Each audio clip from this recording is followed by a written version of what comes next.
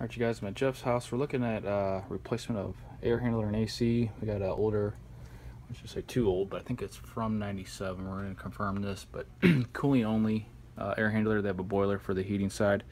Got the space guard air filter and then return air drop.